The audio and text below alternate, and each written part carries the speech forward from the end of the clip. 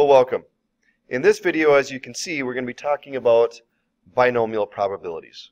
Now let's first make sure we understand what a binomial experiment is. We've looked at binomial experiments before, like for example, when we expanded out h plus t to the fifth power, dealing with the number of times of tossing a fair coin 5 times and getting heads and tails. That was an example of a binomial experiment. Now there are 5 properties of binomial experiments that are described for us here. The first property is that all binomial experiments are going to be repeated situations called trials. So again, every time that we do an experiment, we call that a trial. So that's a term to be familiar with. The second property is that there's always going to be a fixed number of trials, meaning they're not going to go on infinitely. So for example, you might have a trial that would have 50 occurrences, or you might do an experiment 100 times, so you'd have 100 trials. So it's always going to be a fixed amount.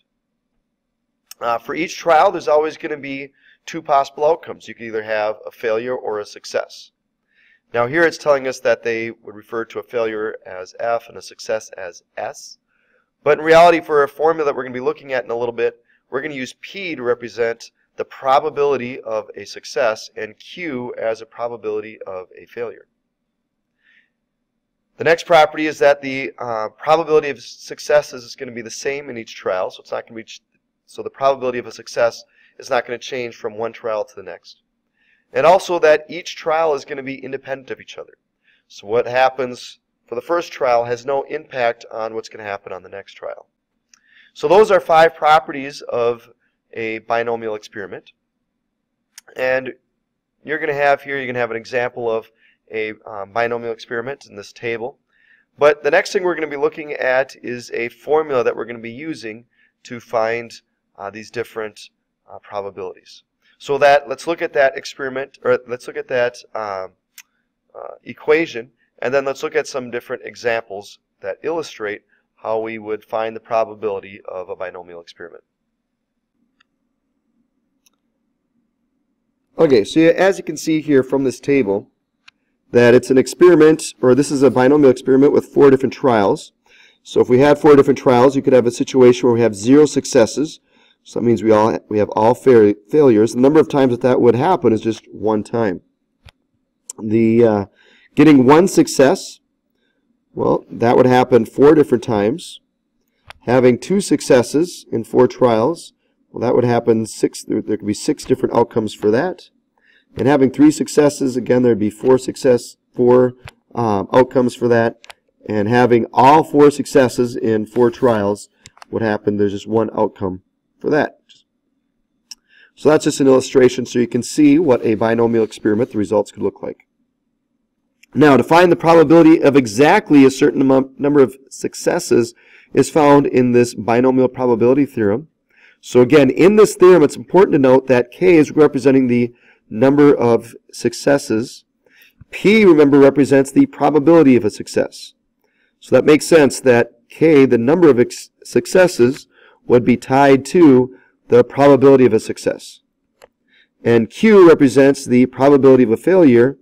And so the exponent, just like we were talking about with the binomial theorem, the exponents here have to add up to be the total number for n, in this case a total number of trials.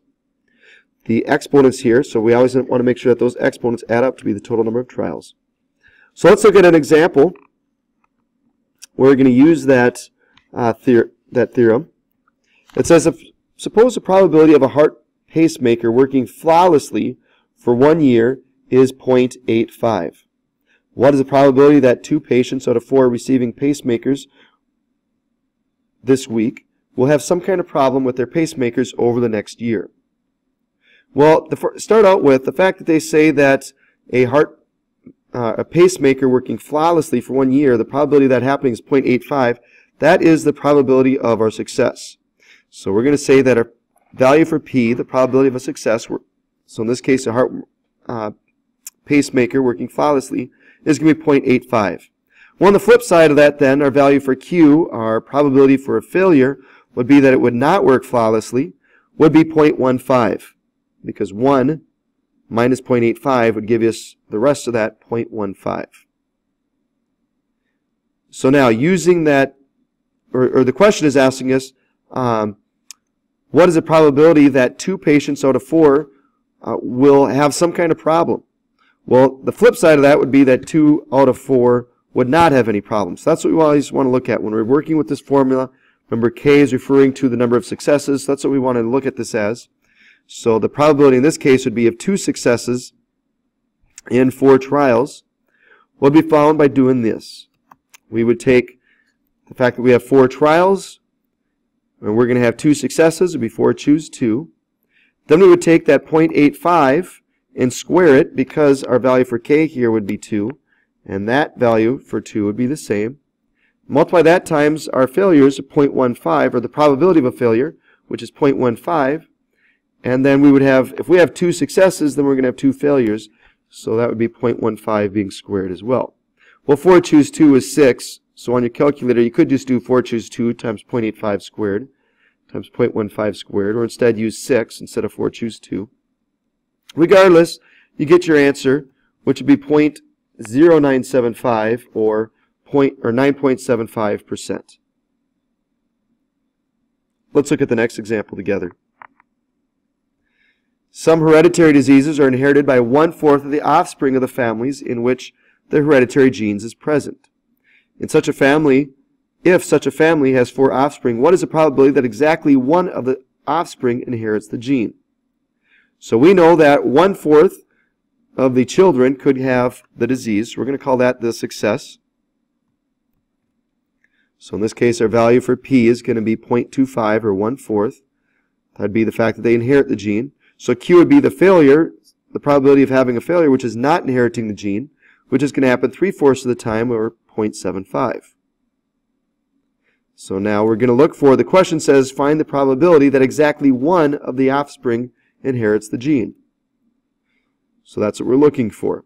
So our value for K here is going to be 1, so it's going to be 4 choose 1, because we have 4 children, and we want to find the probability of one of them having the gene. So we would use that value for P of 0.25 to the first power then. And then our 0.75 would be cubed. So we would have one child. We want to find the probability of exactly one child not having it. I'm sorry, one child having the disease. So that means there would be 3 that would not have it. And if you did that on your calculator, you'd end up with 0.422, or 42.2% chance of exactly one of their children having the disease. Let's look at another one together. Suppose a quiz has 10 multiple choice questions, each with 5 choices. If a student guesses randomly on each question, what is the probability the student will get 7 or more correct?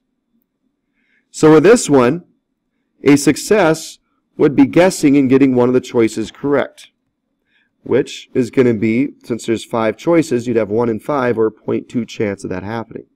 So a failure then would be getting a wrong answer, which is going to happen 4 out of the 5. So 4 out of the 5 choices are wrong, so a 0.8 chance of that happening. So what is the probability of guessing and getting 7 or more correct? Well, the fact that we're looking at not just getting exactly 7, we're looking at getting 7 or more, means that we're going to have to do this multiple times. So let's start out by finding the probability of getting 7 correct answers. Well, to do that, we would take 10 choose 7, because there's 10 questions. We're going to be trying to find the probability of getting 7 of them correct. So since our probability of getting 1 correct answer is 0.2, this would be 0.2 to the 7th power. So that means that getting them wrong, the 0.8 is going to be raised to the 3rd power, because again, these 2 should total our number, which would be 10. Well, that's the probability of getting 7 correct. Remember, the question says the probability of getting 7 or more correct. So now we're going to take, oh, by the way, that would be 0.00786. So now we're going to take the probability of getting 8 correct, which would be 10 choose 8.